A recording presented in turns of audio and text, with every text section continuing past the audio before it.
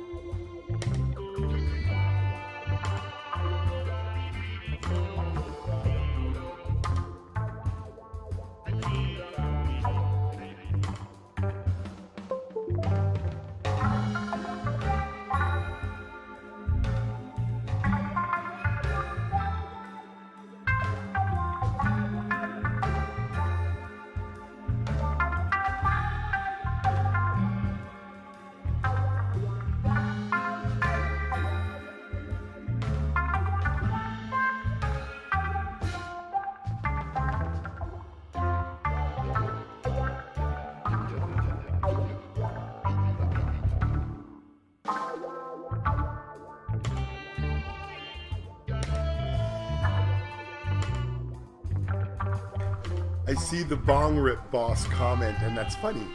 Yeah, because getting ready for the show involves me sitting here and getting high behind this video. Behind this video. Yes, that's what getting ready for the show involves me doing, is getting high behind that video.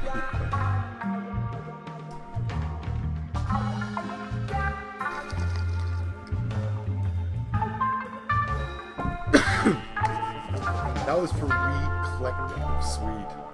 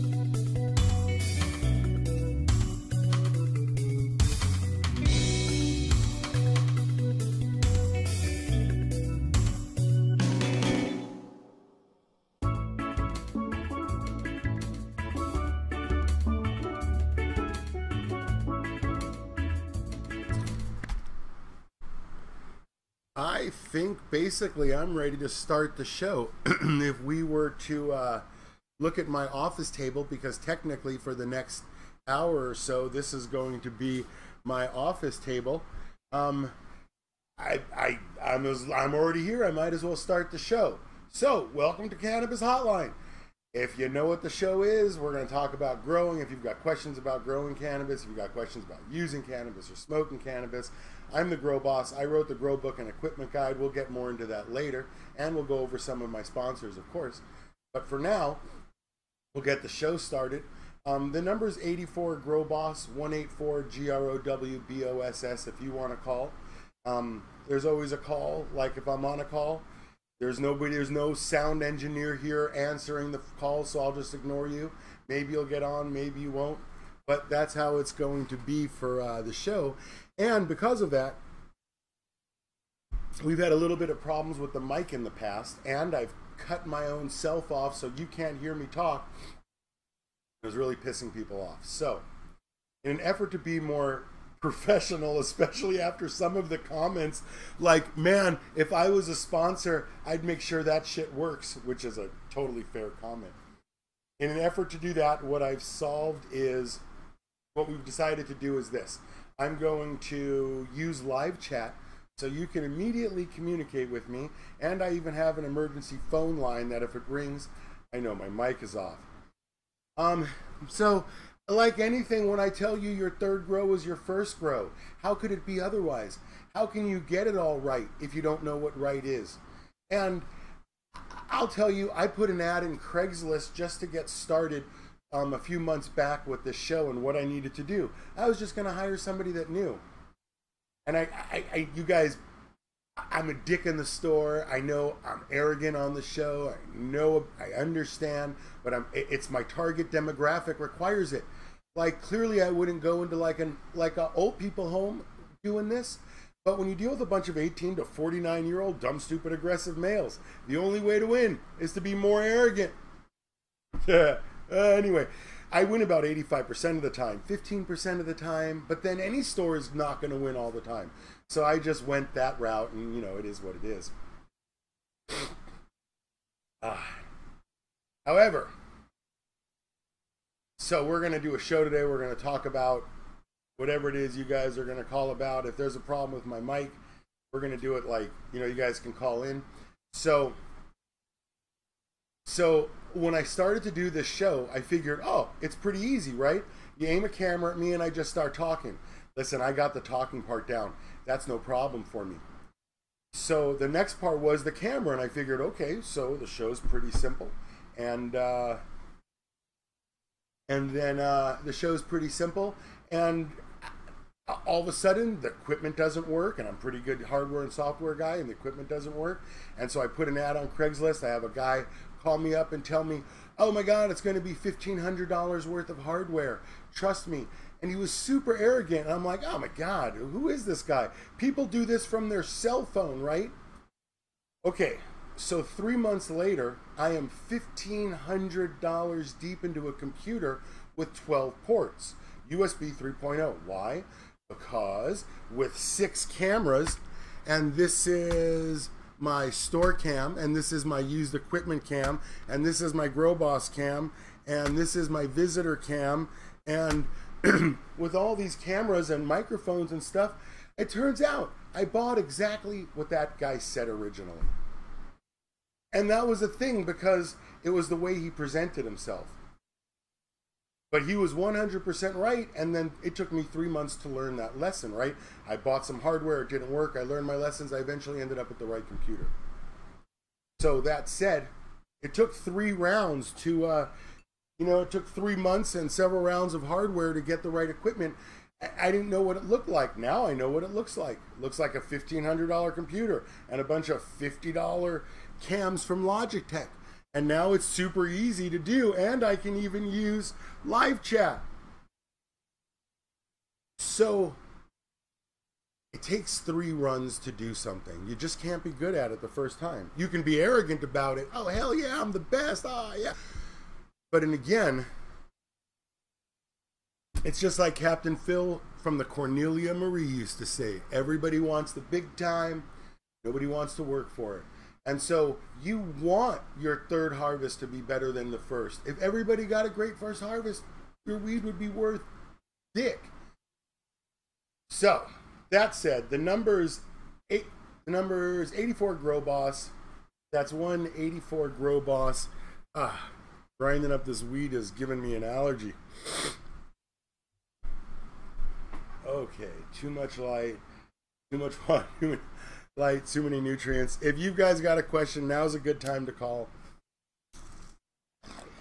Otherwise, I tell you, we've got something coming up called Project Grow House, and I'm going to show you how to turn $10,000 into $10,000 investment into $100,000 a year cannabis producing house.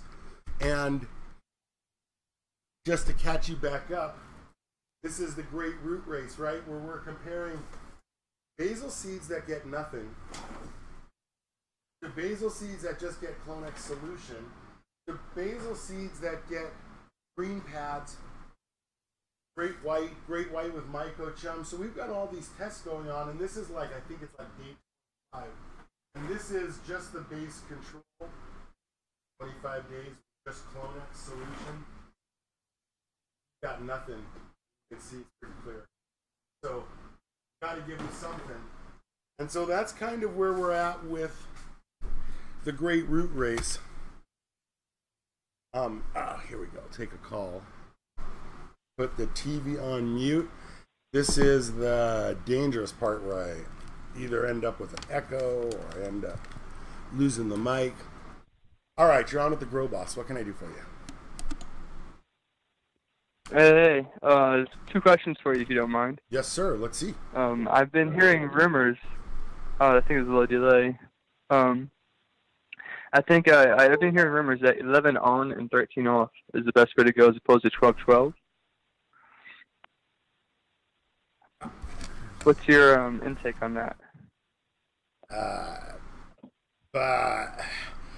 Okay, so let me ask you. Let's say you're right. 11 on, 13 off is better. Better how, sir? Better in terms of quality? In terms of quantity? Better how? Okay. No, you gotta answer the question. You say the rumor is that the bud is better.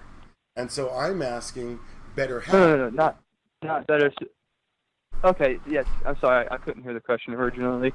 So the answer to that is, what I've been reading is, whenever it's 11 off as opposed to 12 off, the extra hour gives it more time to accumulate more crystal glands, as well as supposedly the argument is there's nowhere in the earth supposedly that has 12 light hours, and that's why it's more natural as well. I don't know what I think about that, and you're the boss man, so I figured you would be the best to ask. Okay, so first I'll say there is no place that gets total darkness without starlight either. And one of the things that they always talk about is that 640 nanometer wavelength that emits from stars, and that triggers the PF to convert into PFR even faster. And so even though you have a shorter night, the conversion into flowering happens faster. Therefore, you spend the same amount of time flowering at night. Now, when you do it indoors, apparently without PFR, without 640 nanometers converting PF into PFR, apparently with that, you need a 2-hour running start inside a dark tent or dark room. When they tell you that there's no light, when they tell you that there's no light allowed in the tent at night, the reason is because even a small amount of light will convert all that PFR back into PF. This is the chemical prior to the plant transitioning into sexing. So you would wreck that night, because the longer the PFR exists in the plant, the greater the flowers, the quicker the transition. This is what you're looking for. So right there, there's a trade-off. Okay. In terms of the 12-12 versus 11-13, it always comes down to me for this. If there truly was a way to make a bud different, They'd put it on the little labels on the jars at the dispensaries, right? They would be like, oh, this bud was flowered with 1113. And you would look at it and you would be like, oh my God, this bud was flowered with 1113. If you were able to see that, I would say, okay. But perhaps so this is the whole thing. One, you've defined it as more crystals. But more crystals than what? Because in 1984, it was 8% border weed. Now it's 28% weed. And yet, that's more crystals. I mean, that's 3.5 times more crystals. So if you want 3.5 times more crystals than that, you could smoke wax. Wax is the extract of the trichomes. So what I'm suggesting is, I don't know what it is that makes weed any better. It's not the purity. Is it the weight per watt by growing, driving the cost down? And so I always ask you guys, you tell me, what do you think the difference is? And then you have to go ahead and grow your plants under a 12-12, do a really good job 3 times in a row, take good notes so you're always improving, and then do it with 1113 and see what happens. See what I'm saying? Yeah, it makes perfect sense. Second question. Another light question. I keep reading another light question about how before you harvest, it's best to turn off the lights completely for 48 hours and then back on for 24, and then you go ahead and harvest. What do you think about that? I think you're 99.85% of the way done. What you would have to do, again, one of the things that I never pretend to know is these super fine detailed points, and nobody can, because if you're asking me down to the point of such a fine detail that I can't tell you from here. What I can tell you is that if you had a great harvest, you could take one of the plants out a week early and harvest it. You could do whatever you want with the light and test it on another plant. You would know. Wow. You would know after you did that. But I just want to make the observation that there is so many fine details. There are so many little nitpick details that, yes, they all make a difference. But how much? How much of a difference does each one of them make? Yeah. So in terms of better bud, I always like to just tell you guys straight up, there is no better bud. All you can do is do this correctly. If you can do this correctly, then you'll get great bud. Yeah, I agree with you. I think you definitely answered my question. I guess one more bonus question. Why not? I was also recently reading that you can what's it called? Whenever they're flowering, the buds are growing, you pinch the tips of the buds off, and that will produce them to get bigger and larger. Have you ever grown before? Yes and no. Tell me about your grow. Tell me what happened at your... Tell me about it. Yeah, certainly. First, like you said just a while ago, first few times, terrible learning experience. I stumbled across your YouTube page. Much better, much better. Lighting was a big thing. The first video I saw of yours was talking about lighting and everything, and that hit home. That was a game changer. Everything's looking gorgeous now. Honestly, I don't even have anything to complain about. I'm just looking for ways to improve now.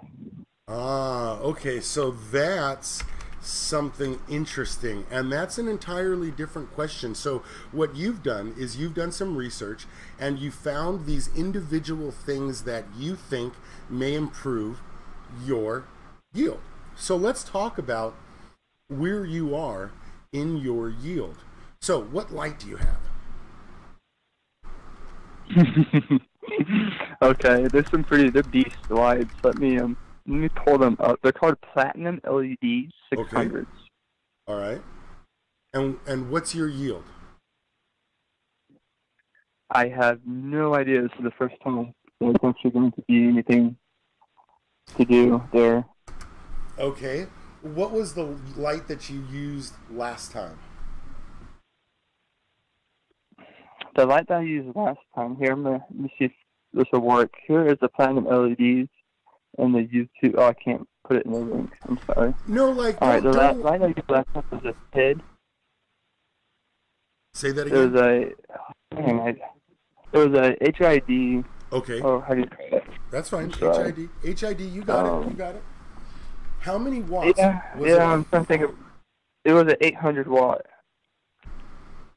But these two 600s actually put out the equivalent of supposedly 1200 each.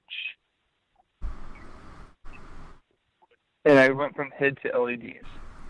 Okay, so you went from an HID light that you said was 800. Let me just ask this: was it a 400, a 600, or 1,000? What was it? It was 1,000. Okay, so you had a 1,000-watt HID light. What'd you pay for it?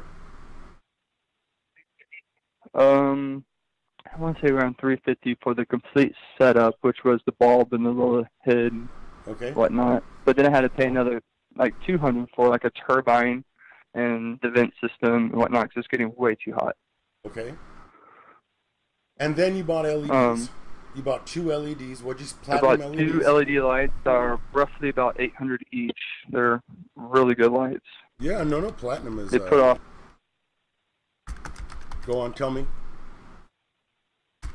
Oh, they put off like no heat at all. It seems.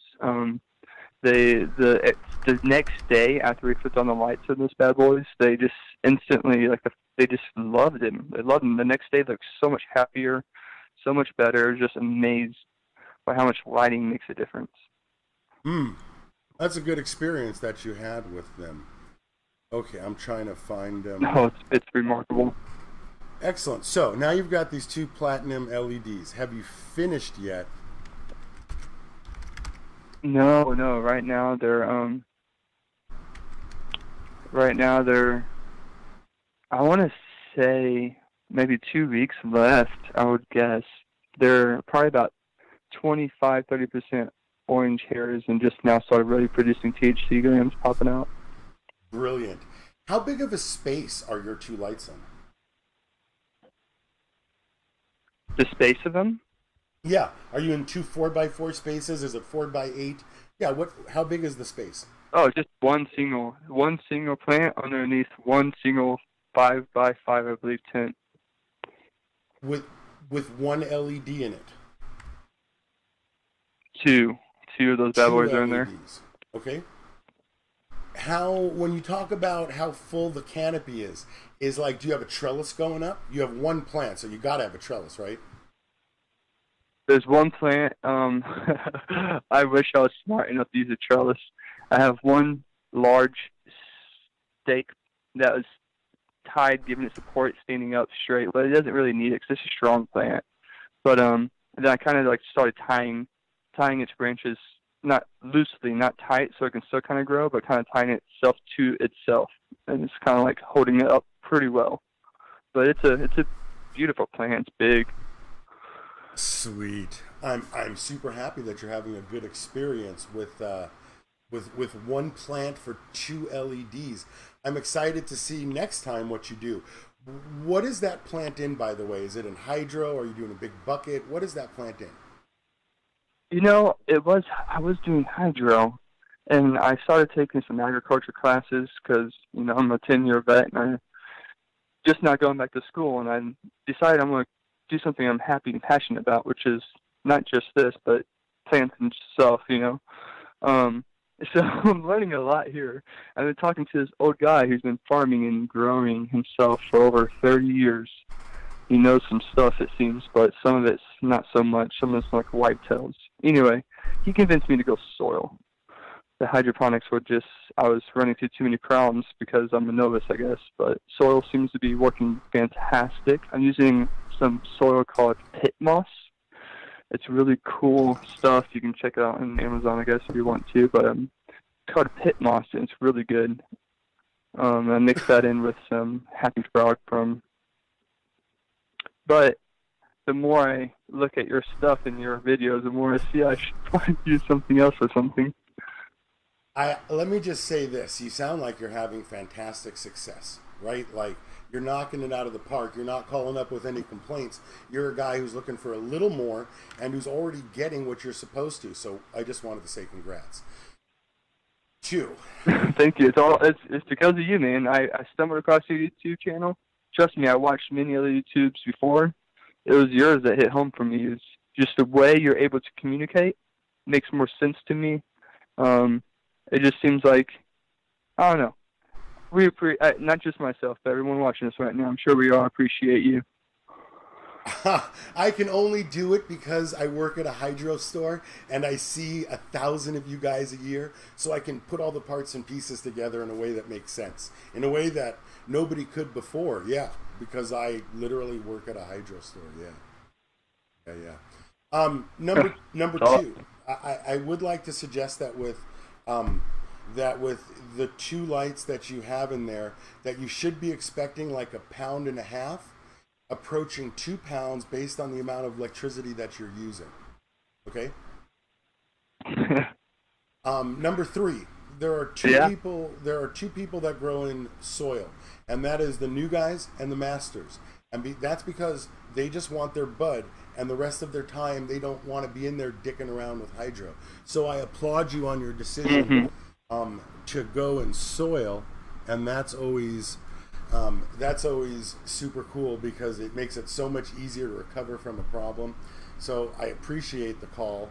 And you know, I'll tell you the art of actually growing, because I get a lot of people that come through my store that tell me, hey, I'm going to go to school and learn how to grow, and I'm really in love with the plant, and I'm gonna do cannabis. No, you're in love with cannabis. You actually hate growing, because all the dispensary employees that come through here, they all hate working at the dispensary at day 2. Why? Because suddenly it's a job. I mean, this is a job. Even just sitting here, this is my desk, right? I mean, my desk has a vape on it, a volcano on it, a grinder, sure, for the bud, because you always want ground bud in there, a bong, my books, this plate of bud right here that I've been smoking on for the last couple of days, and I have no idea. It's pretty good. It dried out. I've been putting it in the vape thing. Right? I mean, this is my desk. It's my desk for 90 minutes today. It'll be my desk tomorrow. We use it in the videos. This is my office space here. So it's pretty sweet that my office space has a bong and some weed on it. But you guys come in thinking, oh shit, like but it's a plant. There is nothing for you to learn how to do. All I do is teach people how not to kill their shit. The more you don't kill your shit, the more bud you get.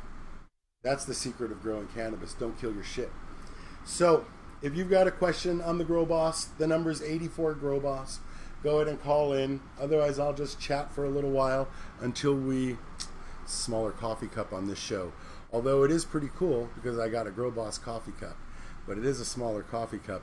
And apparently it's only lasted 30 minutes into the show. See, it's the little fine-tuning things that you don't know about until you actually start doing them. Just like your third grow will be better than your first grow. One of the things that I wanted to talk to you guys about was Project Grow House. So in a few months, what we're going to do is we're going to put together a house. We're going to put together a house where we take a $10,000 investment, and I'm going to show you how to grow $100,000 worth of cannabis in a year. And we've been considering a couple of different ways to do this. Just got started on a good topic. 509, I will be with you in a sec. And so one of the couple of things that we were talking about was how to divide it up. So if we have a couple of rooms, let's just say we do simple 3-bedroom house, master bedroom, hallway, stairs, something simple, 3 rooms. What we were talking about is how much yield that would have to be based on weight. So we figured $100,000, because that was our goal, divided by 2,000 a pound, and that would give us a production of 50 pounds. And a lot of you guys ask me questions about just this because you want to know, what's my plant count? And so I wanted to go over with you guys a little early on this, how I've kind of been working through which way we're going to do, because a lot of times what I do on the helpline and on the calls is I encourage you guys to take a moment and think about it. Like when you do a helpline call with me, usually you run 90 minutes. You guys either understand that you should buy the hour up front and we do 30 later, or you buy 30 and then an hour. But statistically, it usually goes about 90 minutes. And depending on what you're doing, there are usually a couple of things that I have to teach. I either have to teach you nutrients, I have to teach you light, or we have to go over techniques because you're not killing your shit. I have to teach you about overwatering, and it's all the same shit that's in the books. Or I have to build you something. If you're not doing it already, we kind of get started. So there's a few ways that we start our conversations. And depending on where you're at, depends on if I overwhelm you in the first 30 minutes and then you call back in an hour. But usually it breaks down to, once we get to the end of the equipment that you need, then we have another phone call in like 3 to 7 days for half an hour to an hour, depending on how far you got. We talk about what's the appropriate AC. We talk about what's the appropriate fan filters. We talk about what's the appropriate equipment. Are you going to, it's things as simple as, how do you start your clones? What's the space going to be? I mean, this is root riot. What, based on the different ways that you do it, I mean, what is your equipment? Are you going to buy new, used? Are you going to buy, how are you going to cool the space? So there's all these things that go into that. And one of the big questions is always that we think about at first is, this is 50 pounds. If I have to do that in 12 months, then I'm looking at 4 pounds a month conservatively. So if we can hit 4 pounds a month, I'm somewhere in the range. I already know that 4 pounds a month is either going to be 3,000 watts, or it's going to be 2,000 watt plus light rail, light mover, plus CO2 to get that yield. Oh, and check out my new camera. One of the upgrades I did, is getting better at this, was upgrade this camera so it's much more clear. So it's more clear now. Excellent. All right, so now we know that we have a couple of options of how we can build our room, or we can put 3 like 750 LED lights, something along those lines. We have like those couple of options. So really the question is going to be, no matter which one of these we do, there's going to be so much heat we're going to have to deal with an AC. So one of the components that we're thinking about in the house is always, do you do a window AC, or do you do a split unit? So this would be a window AC, window AC, window AC. Or do we do a split unit outside where we put a head unit to each room, which is just fine too.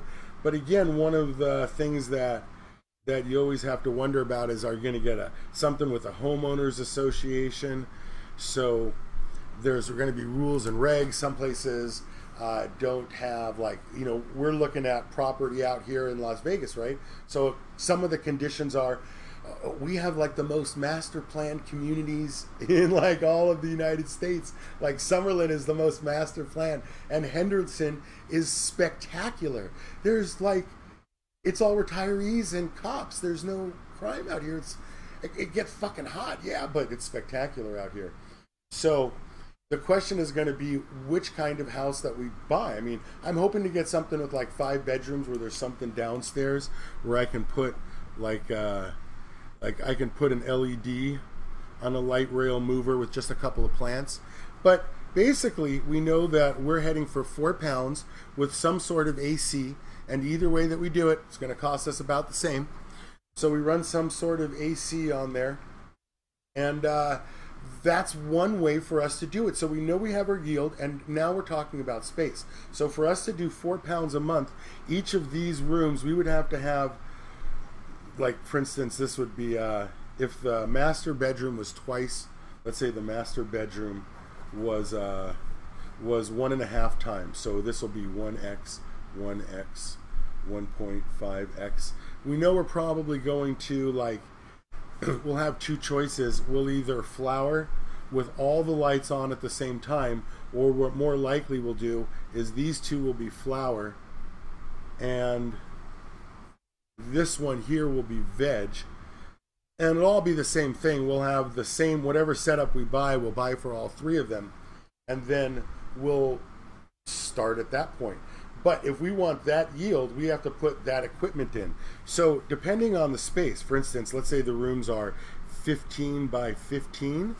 I mean, the answer is 15 by 15. So I'll show you. 15 by 15 will give us 1, 2, 3.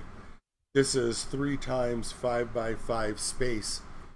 So you get that many spaces. So you could put 6 lights if you could cool it, but it would easily fit 4 lights, 1, 2, 3, 4.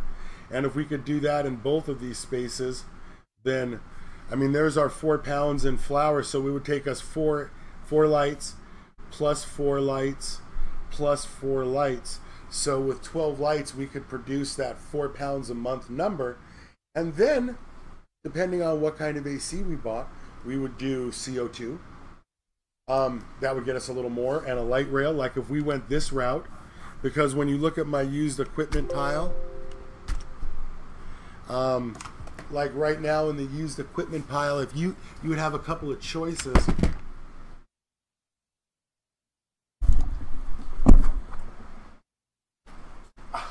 We just sold our light rail light mover, but I usually have a couple of light rail light movers on the equipment pile. They're not up front. I have more in the back.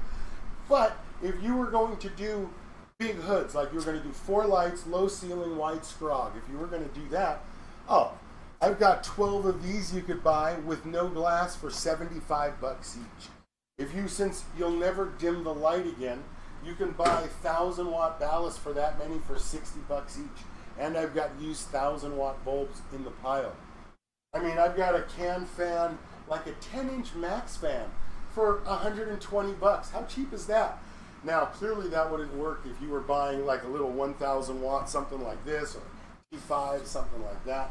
But I mean, I've got on Craigslist 6-inch fans for $80. Yeah, I mean, I've got digital dimmables used for $100.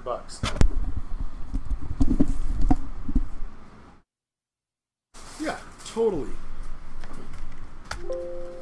So you could literally set up this system for what? Like 12 times $10 each for the bulbs. What? 12 times 65 for the ballast, 12 times 75 for the hood, 140, like 150 a setup. If you came, so I mean, what we're talking about, like $1,800. So we've got $1,800 to set up something like that. Shit, even if we got on eBay, so we got on eBay and we do a split AC unit,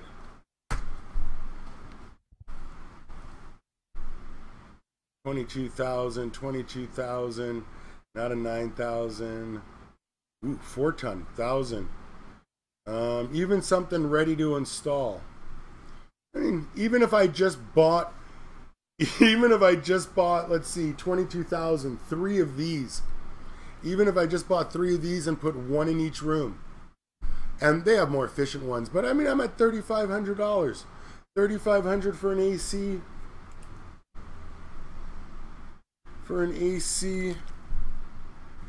And, yeah, $3,500 for an AC. I mean, we were at $1,800 for the lights. That's if you shop around. If I looked on Craigslist, you know, not every store has enough used to do that for you. You'll call around. Hopefully you'll be able to buy it from a store. Yeah, check that out. I mean, we're at 5,300. We got to buy a couple of CO2 burners, but we'd have to do CO2 anyway, because at that point, CO2 is worth 25%, right? You would always add more CO2, because if we get 2,000 watts plus 25% for the light rail plus 25% for the CO2,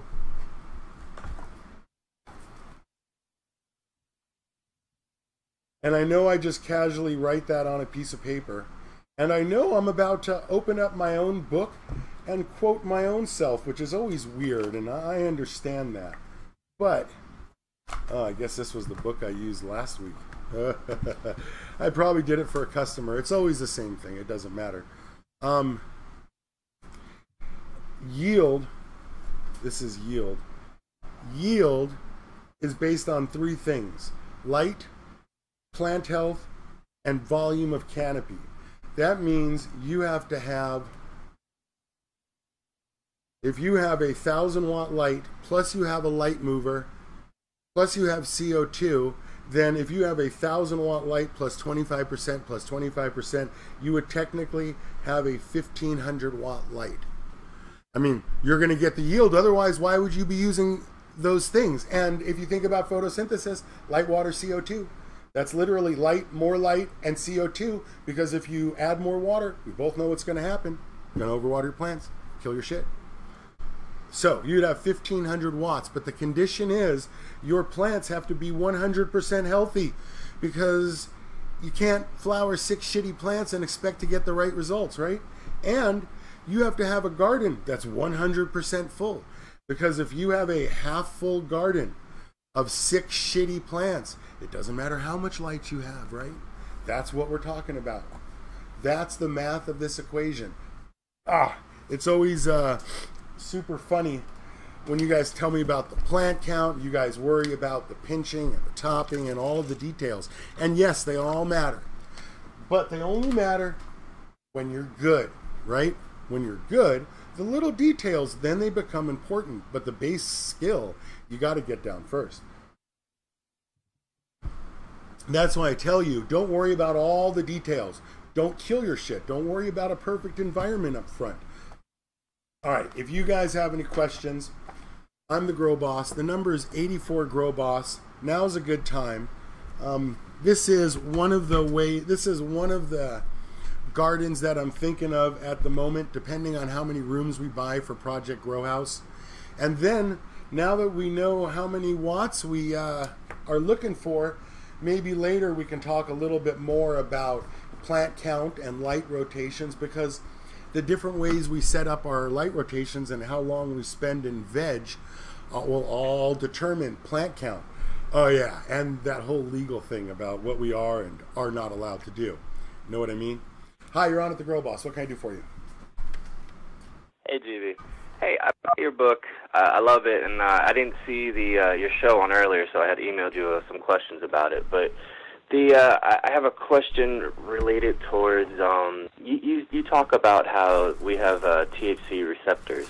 Yes. And when we smoke, it goes into the blood, and then it goes to the brain barrier, and then once it's filled up, that's it.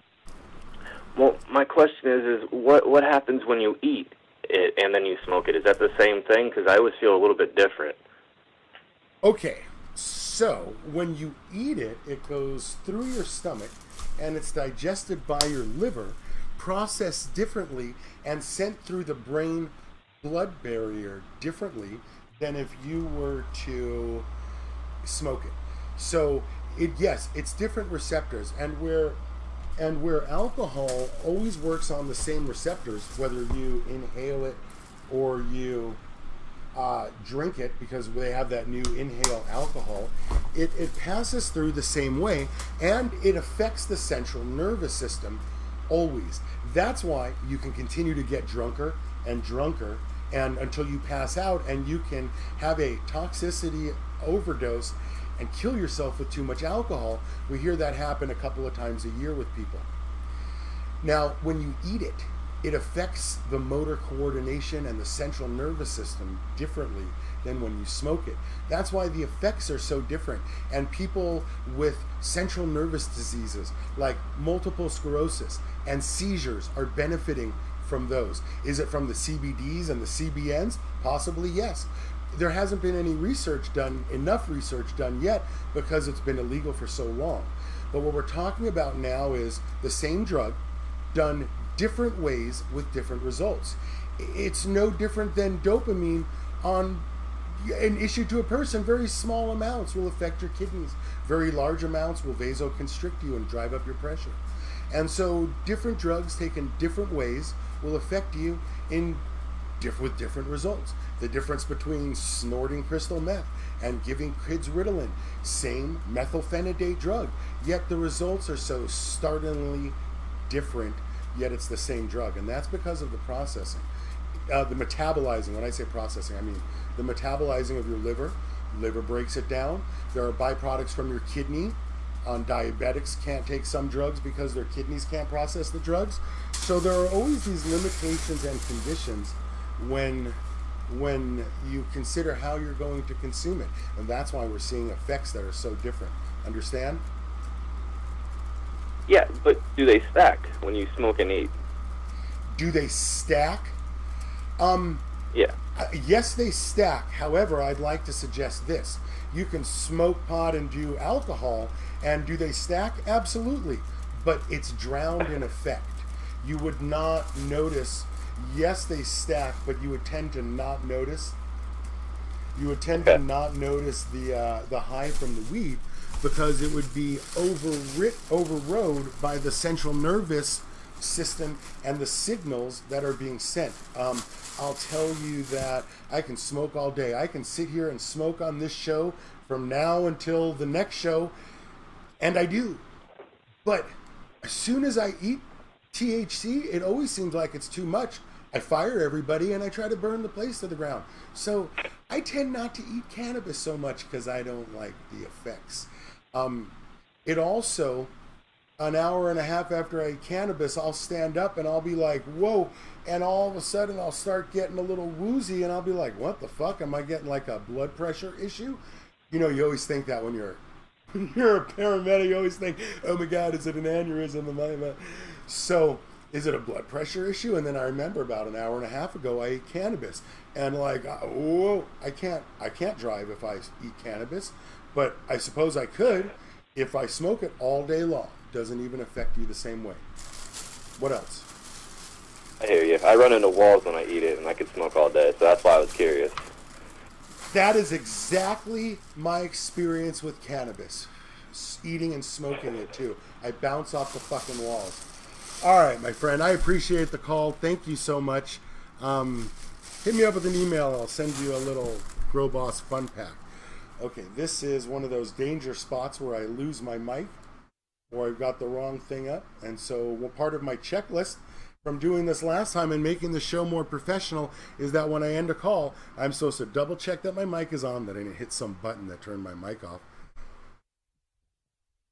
and that the right thing is on the screen.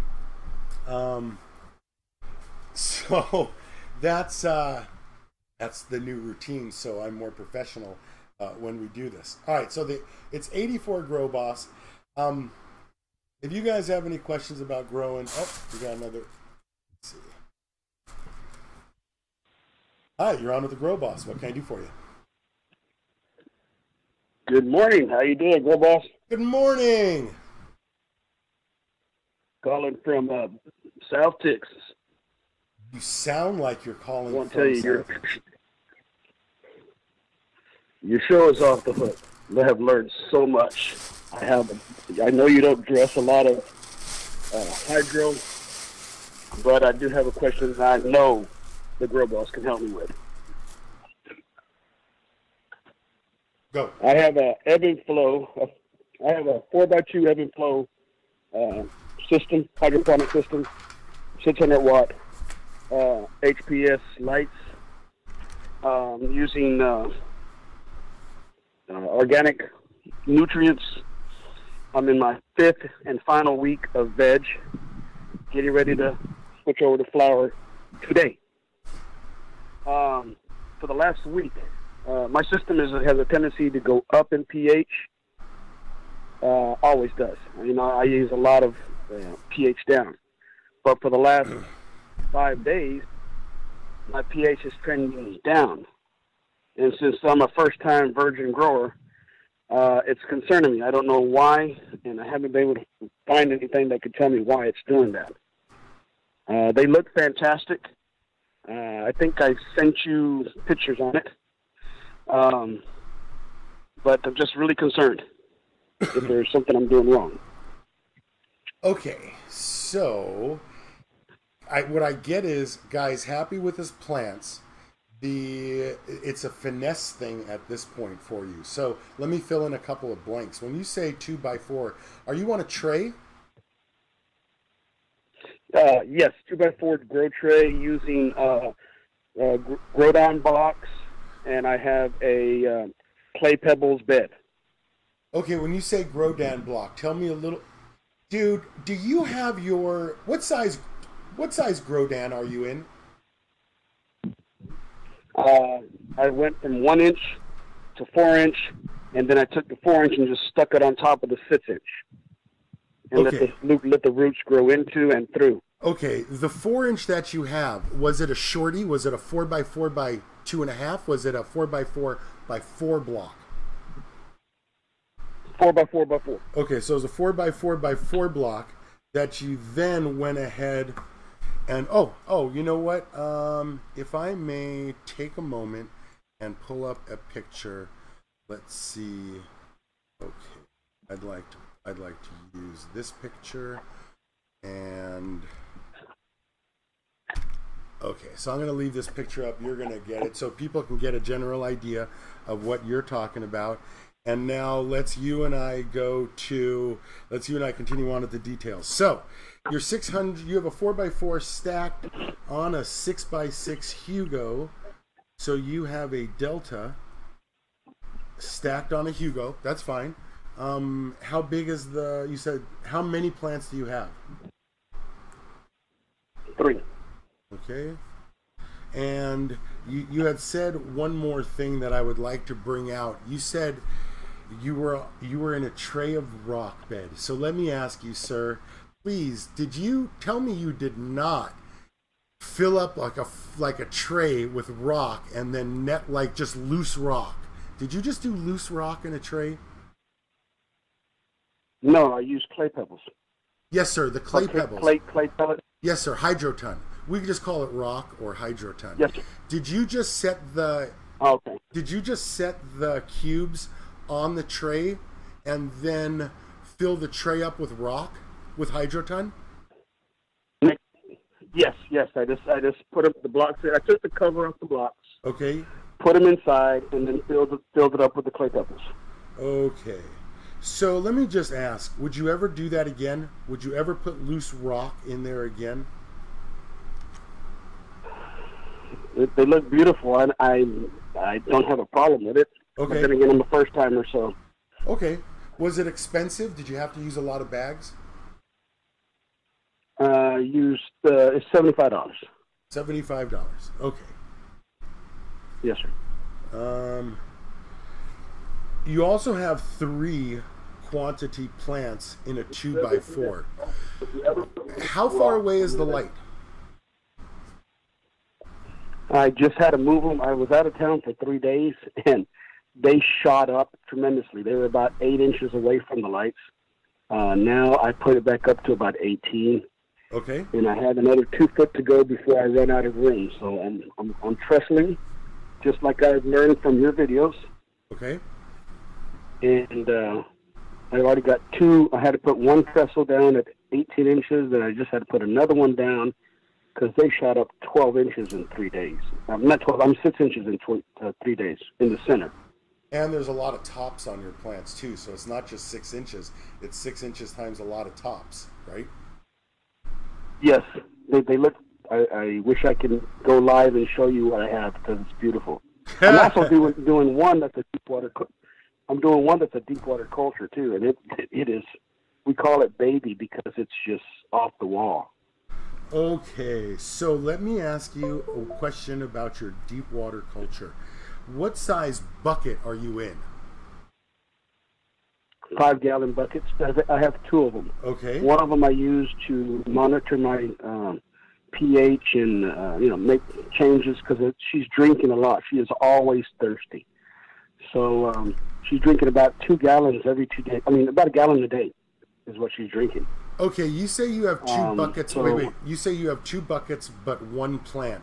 Are you telling me that you have the second bucket is only for pH control? So you actually have 2 plants on the table and 1 plant in DWC? I have 3 on the table and 1 in DWC. So you have 4 plants total. Yes, sir. Okay. Are there any other surprises? Do you have any other plants in any other systems? No, but Okay.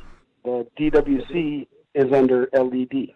So now there's the 600-watt light. Is this an HID or an LED? What is this? The 600 is MH right now. MH. Getting ready to switch okay. over to HPS. Okay, so it's MH. And you also have an LED now, correct? Yes, sir. Okay, tell me about the LED. So 385 watt. Let me look in there. I forgot the brand name. Brand name? I can give you brand name. No, I don't really care. Okay. It's got double switch, one for veg, one for flower. I wish I can go live so you can see this baby. I'm in my room, little grow room. Okay, that's fine. How big is the space now? Now that we know how much light you have, how big is the space? Okay. The room is 6.5 feet by 9 foot 8, with the typical 8-foot ceilings. Okay. So we know the light, we know the space, we know the plant count. Now, you're having excellent results. So I would just like to I'd just like to make the observation that you probably have a lot of canopy. So how much canopy do you have? Because you're on the 5th week of veg and you're at 1,000 watts worth of light. So you're going to be finishing with like a lot more light. So my question is, how big is the canopy? The trestle is 3 foot wide by 6 foot long. It's double layered, and there's no empty space. Nice. So almost 18 square feet. That's just on the 3 plants. Today, I have to build something for baby because her branches are long. They're really starting to get thicked out, and she's going to collapse if I don't build her a support system. So I'm going to do that today. It'll be a 3x3 support system, so she has plenty of room to lay down if she wants to, and take all the load off of her. Okay, so this is 18 times 1.5, so that's 27 square feet. Okay, so I would just like to point out. And let me say this. Let me get this off my chest. Now. It's an honor to be speaking to you, Girl Boss. I've called in several times. You are the bomb. I love your show. I watch a couple of different shows. I used to watch a lot until I found yours, and now pretty much whenever you got something going on, it's on. So appreciate all you do for the community. Thank you so much. I appreciate it. It's an interesting perspective going from grower to the guy behind the counter that has to answer all the questions. So it is an interesting perspective. Yeah. But I appreciate the compliments. Thank you so much. Now, back to the math. I would like to suggest that if you're at 600 now, and you're going to have to go up to, I mean, if they flower, they're going to get bigger. If you're considering right now, if you're at 18 inches and you're at week 5 veg, and when I talk about this 18 inches right here, I'm talking about this is just straight tops to the plant. You have to have one top in every hole, right? You have to have one top when you're at the start of flower. So I'm going to make the suggestion that this is what happens when you veg for too long in hydro, and why hydro is usually a very short 4-week rotation in veg, 8 weeks in flower, and why that when you do this in hydro, you tend to not do 3 light rotations.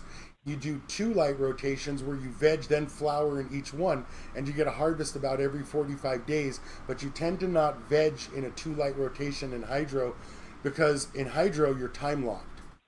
And that was actually, yeah. Mm-hmm. So if you're time locked down on hydro, by your if you're time locked down by in a 2-light rotation by having an 8-week flower, then if you have an 8-week veg in hydro, the plants are fucking huge. I mean, you're in a 5x5 space, like 18 inches deep. I know it's 3x6, but if you look at the math here, the math 3x6 with 1 and 18 inches of top gives you a canopy volume of 27 square feet. And if you look at a 5x5 space, if you have a 5x5, you get a canopy volume of 25 square feet. And that's where your yield comes from. So if you've got the veg, the problem is, what I tell you is that at the end of flower, you require about 50 cubic feet with a 1,000-watt light. You're sort of at 1,000 watts now with a 600-watt MH and a 385-watt LED. So 8 weeks from now, when your plants are twice as big, and literally the problem is you're now going to end up with like 36-inch buds, and cannabis tends to not grow like this indoors. So you're sort of gonna lose. You really didn't want 3 feet. You really want to max out like 2 feet worth of bud in something in terms of this. I'll pull up a picture. This is always, when you grow indoors and you trellis your plants, this is always what you're looking for, is this shape right here with 1 bud in every hole possible. This is maximum yield. And this is what you're trellising for. But when you look at this, you also have to understand that if you were to rotate it such that you were looking at the depth of the bud, these buds are finishing at 18 to 24 inches. The only way to get more weight would be to finish 24 to 36-inch buds. And indoors doesn't grow like outdoors, so you really sort of max out. And all we're talking about is the power curve here. You can't, if you rev it too high, you fall out of the power band or you blow a motor. So in this particular case with this image, this is about as good as you can get in terms of your yield when you scrog something. So you veg them a little too big. So if we had taken a step back and you've started flowering a few weeks earlier, I would have been more pleased, because then you would have been at, oh, my plants are 3 feet away from the 600-watt light, and the LED is huge. I have enough canopy. It's 1 foot deep, and then over the next 8 weeks, it'll double. Now what happens is, dude, the shit grows so fast when you're in hydro that you're going to have to deal with, like, where are you going to put it, because the space isn't going to get any bigger, and it's tough to grow them taller. Those are the problems that winners have. That's exactly right. Those are the problems that winners have. It's not the same problem that beginners have. And there is a big difference between the beginners and the winners. And that difference is the experience to do a good job. And I got to tell you, you're doing a bang up job in that DWC. I just want to point out one thing to you. So, lay it on me, boss. At some point, I'm sure that I will have a book that's completely marked, so I never have to do this again. And I'll be like, oh shit, that's how I'll know I've really arrived. Okay. Well, I'm considering after this run, I'll be able to do a pretty light rotation using the deep water culture style. So that's what I'm shooting for. This crop will produce the funds necessary to upgrade the system. That sounds like you're winning to me. This is just one of the things that I always want you guys to be aware of, because he has a couple of systems, and the previous caller was talking about media and the success he was having. When I talk about media, I don't care if you're growing in rock wool, soil, cocoa, some soil that you made up, read about on the internet. Don't care. If you're in something that surrounds and protects the roots that you don't have to worry about for 5, 6, 7 days at a time, you're in media. And then you be going something like hydro, where you have to water 4 times a day. This is what some people call rock or hydroton, or those little clay balls. And on the surface of those little clay balls, like you see in this picture up here, the surface is rough, it's coarse, and it traps moisture. The roots can then grow between the hydroton, the rock, the pebble. The roots can grow between them because there's more oxygen in the environment than there is with soil or cocoa, because that packs in more material that holds the water. Say that again? No, I'm sorry. My boss came in and was talking to me. I'm getting her to leave the room. Ah, well, okay. We all prioritize, and I can respect your priorities, sir. Thank you so much. So I apologize for that, boss. That's spectacular. Boss, you got to go. So anything that surrounds and protects the roots. Then we have the hydroton that holds some moisture on its surface, and the roots are forced to pull the moisture off of that hydroton, rock, pebble, and then it grows between them, and you have to water the pebble 4 times a day, 6 times a day, depending on the size of the bucket and how much root there is and how big the plant is. From there are systems like aeroponics, where you leave the media and you grow in water surrounded by air. Aeroponics, plants live in the water surrounded by air. Hydroponics, their plants live in the water and live in the air, and they're occasionally surrounded by water. In media, they're always surrounded, the roots are always surrounded and protected. And that's why when we follow this straight across, if you have a problem in media, it's the slowest grow. So you're going to have the longest time to react. And if you have a problem in hydro, it happens faster. And if you have a problem in aeroponics, it's over. You start over. And so that's the end of that for that. So aeroponics tends to have a quicker failure, higher failure rate. However, when we look at terms of yield, in terms of yield, yes, aeroponics happens faster at 55 days. But I'll tell you what the difference is. The difference is because you have a short veg, because you don't veg for 8 weeks in hydro because the shit grows so big. Hydro's more of a professional system. And when we define a professional system, we also have to define different goals. And we're the home grower wants the best. Guys that do fast grows with a short veg flower time want more yield in a shorter time. When you do more yield in a shorter time, that's a professional grow. You're looking for yield over quality. So we immediately diverge on 2 paths with growing cannabis. Are you looking for quantity, value? Are you looking for quality, higher value, less weight? But there is definitely a difference between hydro. When you grow 2 buds next to each other, there is a difference for no other reason than in soil. If it takes a little longer and all the magic happens at the end, then when you grow in soil or media and it takes longer and you have more end time, you get more magic. So the higher qualities are always in media. Notice I didn't mention which media or which nutrient or how hot it is. I'm just suggesting that they take longer in media. And so if they take longer, then you get more magic at the end. So when we look at that, we can see that media has the highest quality, aero has the lowest. And I don't mean by any stretch of the imagination border weed. I'm just suggesting that there's something about a soil grow. It's soft, it's spongy, it gives off an aroma. There's a difference. It's not quite as dense as a hydro bud. And this perhaps may be one of the few things you can tell between buds. I mean, you can't tell nutrients, can't tell what light, you can't tell anything. But when someone grows in soil and they do a good job, a month after it comes down with a nice cure, it's spongy, it's humid, it burns, it has the most smelly, flavorful. When you look at cards and you know like marijuana attributes and you look at them and they say woodsy, pungy aroma or smells like diesel jet fuel, you really get those like one of the wine people I don't even know what those wine people are called, but I'm sure it's there.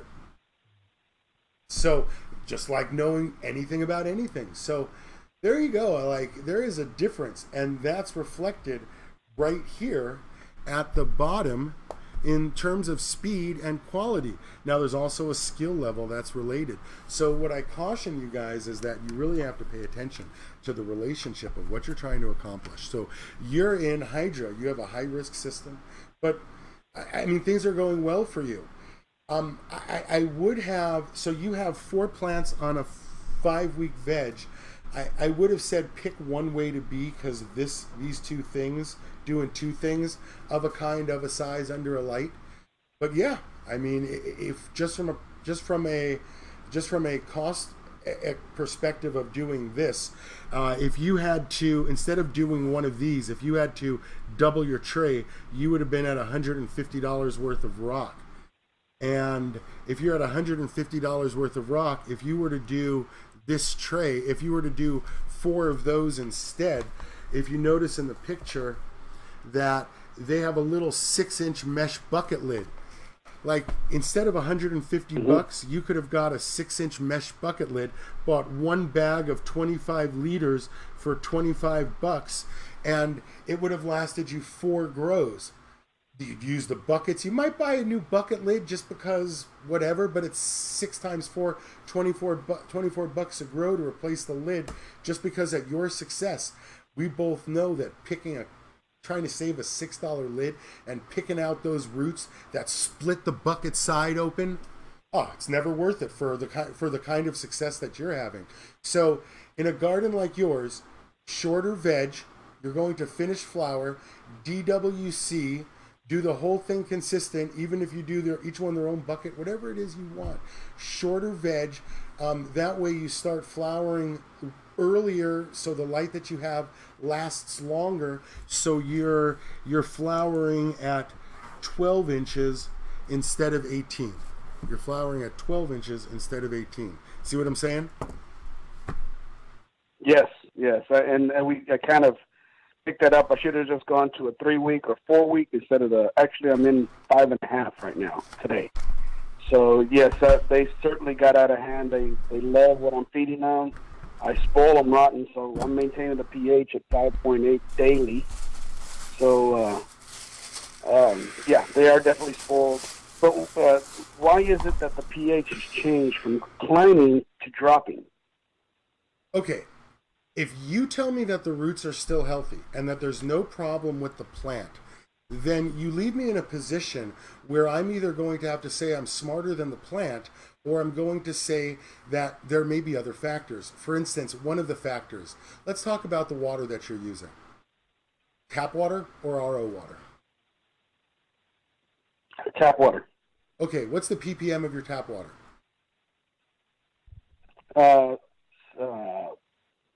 Like 40 or 80.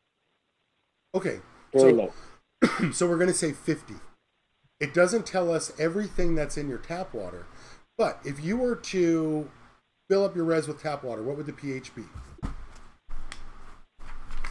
7.2. How big is the res? It's 20 gallons, but I only use 12. Okay. How much pH do you have? How much pH down do you have to add? Usually, to adjust it from a 6.2 to a 5.8, I'll use about 2.5 teaspoons. Okay, so if you just put tap water in there, and then adjusted it down, how much do you know? So plus 2.5. So you said more than 2.5 teaspoon. That's fine. Okay. So now you're starting to have the problem with pH up. So now your plants are going down and you're have to adding pH up. First, pH up is not as strong as pH down. So how much pH up are you adding? Well, I don't really, as soon as it gets down to 5.7, I start adding, and I usually better add a teaspoon and a half. Okay. To bring it back up. So you're adding 1.5 TS. Okay, so up is not as strong as, I don't think up is as strong as down. If you were to just replace the water instead of doing pH up, if you were to just replace the 12 gallons with 12 more gallons, would it take 3 or 4 days to change it again?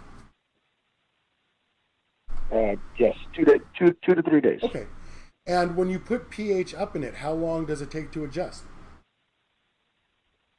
It's immediately. I have a circulation system inside the reservoir with 2 aeration stones, so it circulates it very well and changes it within minutes. How long when you add the pH up? How long does it stay adjusted? I spoil my babies, so as soon as it starts coming up, I add it. It'll change from 5.8 to. It takes 24 hours for it to go to 5.95. I usually mess with it every 2 days, but I check it every day. Okay, so 2 days. That's the most work I do is on pH. Okay, so 2 days, and it doesn't matter if it's pH up, you set it, or it's 2 days on pH down. Okay, that's fine. Yes, sir. If you say, whenever we talk about pH swings, there's a couple of concerns that, and this is just the medic in me talking, there's a couple of concerns that we always have to think. And you say the roots are good. So we always have to worry about, are we about to do something that we don't need to do? So you say the roots are good. And by good, I mean bright white and bushy tailed. The plants themselves, you're giving them the thumbs up that they look good. When you talk about them, you are super pleased. You have 12 gallons in the res. So, the show's going to come to an end soon. I hear a customer, but they can wait. So, you're going to have 12 gallons and you're making a 1.5 TSP change every 2 days. And, I don't have a problem. Now, I don't see what you're doing as a problem. I see the only thing that I can offer you would be, if everything looks healthy, then the plants are changing it themselves. You can fight 5.7, 5.8. You might let them explore a little and go down to 5.4. I couldn't tell you exactly that good because everything looks good, so things are chugging along. I can tell you that 1.5 teaspoons, that you playing Dosatron guy at 1.5 teaspoons every 2 days, it's okay because of all the fiddling that you're doing. You're not telling me that you're going in there and picking and poking at your plants. You're telling me that you're adjusting the water, and that's the most that you do. Dude, if 1.5 teaspoons every 2 days is the most that you do, you're winning. You're winning. Your LED is winning. Your HID is winning. You're winning. And if you can finish this and win all the way to the end and get the bud that you're supposed to, I mean, you're winning. You see what I'm saying? Yes, I do. Okay. Yeah. That take a lot of my mind. Yeah, you really got to fly the plant sometimes. One last question, Grogos. So, like I mentioned at the beginning, I'm getting ready to go to flower. Should I do a flush before I go to flower? That way I flush it with water, clean out my reservoirs, get everything nice and clean, start from zero to start my flower phase.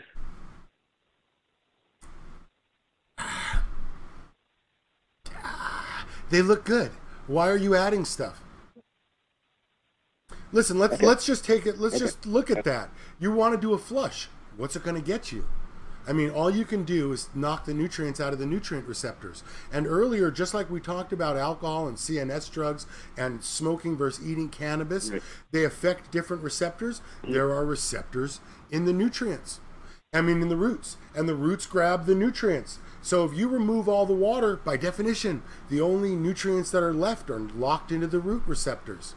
Now, we know why the vendors tell you rinse, rinse, rinse, flush, flush, flush. They want you to use more and more and more. But the reality is, let's look at what it does.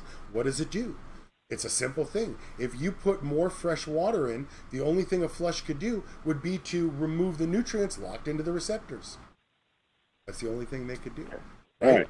So my observation Don't would mess be, with it if it ain't broke. and don't, when you go into flower, the plant doesn't go into flower just because you change the light.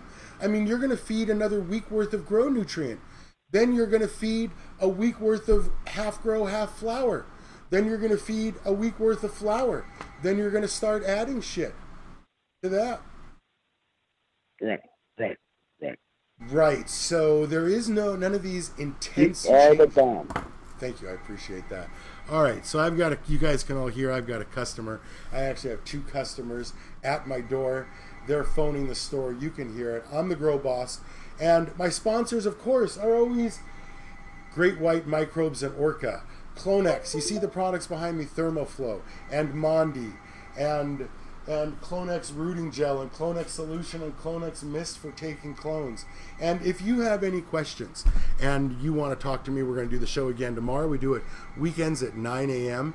And I just want you to know that I'm going to double charge the customer that's been calling my store for my show, because like you look in, he's staring at me and he sees what I'm doing and he just keeps calling the show. So I just want you to know, always be kind to the people at the hydro store, always support my sponsors. I'm the Grow Boss. Thanks so much. And let's see, control. That was a super smooth exit, right? Did you see how I did that?